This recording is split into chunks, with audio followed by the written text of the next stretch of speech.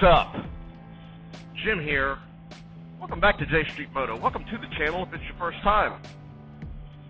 Do me a favor. Like, subscribe, click the notification bell so you don't miss any new content. Share it with your friends. All that stuff's free to you and it helps the channel. Thank you in advance. A couple of weeks ago, I dropped a video about how I like to give the motorcycle some time to tell me what it needs for it to fit me the way that I want it to fit me, versus just throwing the kitchen sink at it when I buy it, as soon as I buy it. Well, I've got 2,000 miles on Via right now, my 2024 Road Glide, and more importantly, I have officially ridden this bike in every way that I intend to ride it. What I hadn't had a chance to test when I made that video was going out and riding the bike the way that I would when we are on a long distance trip. And what I really needed to do before I could figure out what was the first thing that I was going to change on the motorcycle, I needed to have a day where I went out and spent a good portion of the day on the bike. And if you watch the last video that dropped, where we rode up to the Blue Ridge Parkway, on that day, we were gone for 7 hours and maybe only spent about 35 or 40 minutes off of the bikes. So that was a very good representation of the kind of days we do, because we go out and do 10, 12-hour days repetitively. So that was a good representation of that, or it certainly gave me a different feel. Now, what I can say is, what I did find a little problematic were two things. First thing I'm going to talk about is the bushings in the top clamp for this motorcycle, where the risers connect to the top clamp. It's basically a metal tube that has rubber bushings around it. And when I first bought the bike at the dealership, it was pretty solid. Now, it is extremely wiggly. If I had to guess, I'm able to move it about an inch and a half when my hands are on it. I can move it an inch and a half forward, an inch and a half back, and it just bounces. It returns to center line, but that did not show up until I put a few miles on the bike and the rubber started to break down a little bit. I started to do what rubber does, which is get used to how it's going to be flexed. So it's no gig against Harley, it's just, you know, that's what they're designed to do. Now for someone like me, I stand up on my motorcycle quite a bit. I stand up on it when I'm going over speed bumps. I stand up on it when I'm crossing railroad tracks. I stand up on it to shoot video. So I'm constantly pulling myself to a vertical position on the motorcycle. And when we went on that 7-hour ride, it became very, very disturbing to me that every time I grabbed the bars to stand up, they pulled back on me. I didn't like it. I didn't like it at all. That's the first thing. I decided I wanted to switch the bushings out for solid bushings.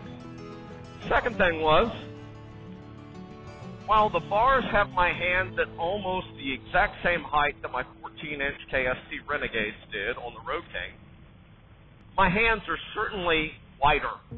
And I mean, they're further away from the center line of the bike.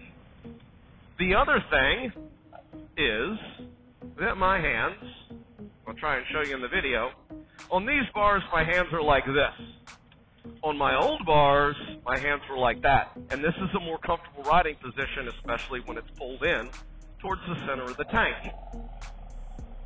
Because I was getting some pain in my shoulders, specifically my traps back here behind my neck. I was getting some pain there after that 7-hour day.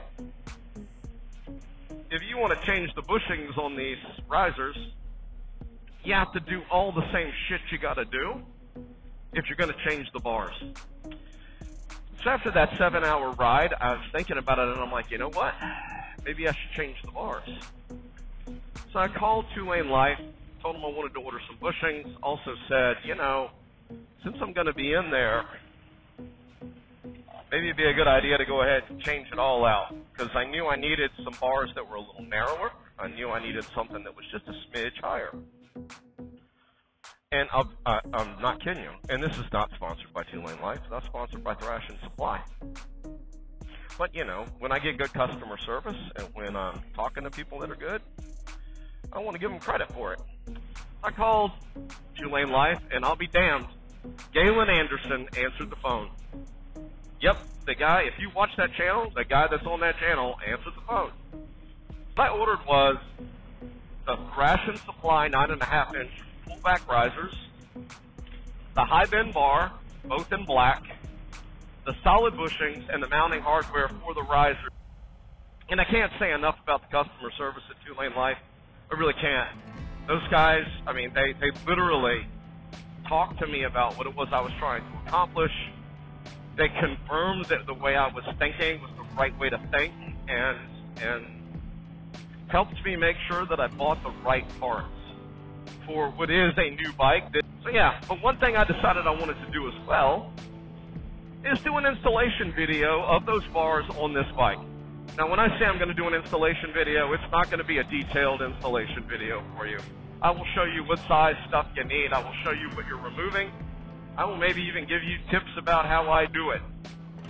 If you want to watch really good, in my opinion, two of the best installation videos I've seen for handlebars, and I've watched a lot of them, I suggest you watch the one that Two-Lane Life did when they put the same setup on Lance's bike, or watch Thrash and Supply when they put the same setup on the 24 Road Glide that they bought that Cole Seeley is the one riding around on.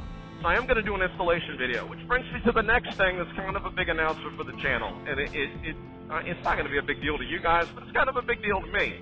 I got my hands on a GoPro 12 and a GoPro Hero 12, and I'm pretty stoked about having that camera, honestly, for a couple of reasons. One is, currently, to do the kind of vlog that I'm doing, I am recording my voice to the voice memo that the iPhones do. That means I got to sync the video up between 360 camera and all that stuff in post-production.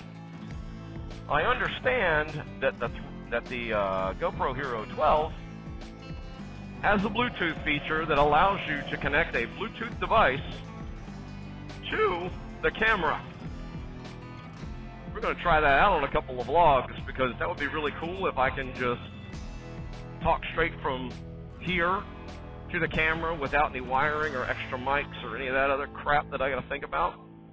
That'd be kind of cool. So that's the other kind of announcement that I had.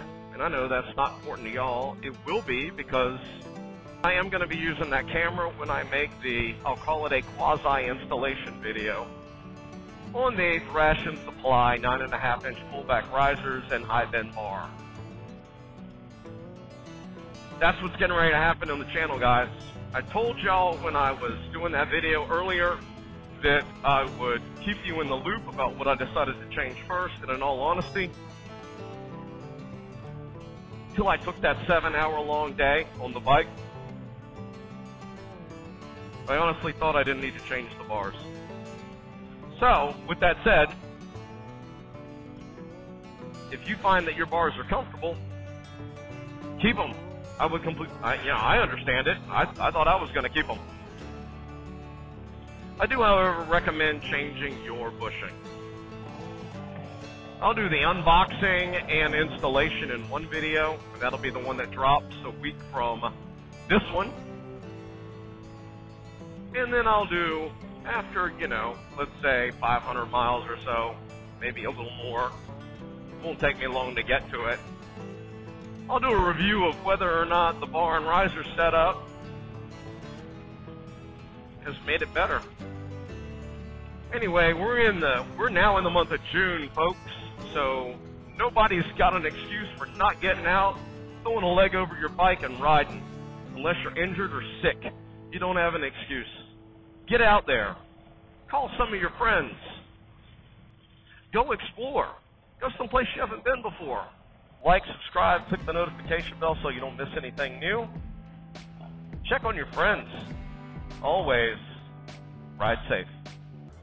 Yeah, ready? 1, 2, 3, shoot. Ah. Asshole. Really? Peace out, bitches!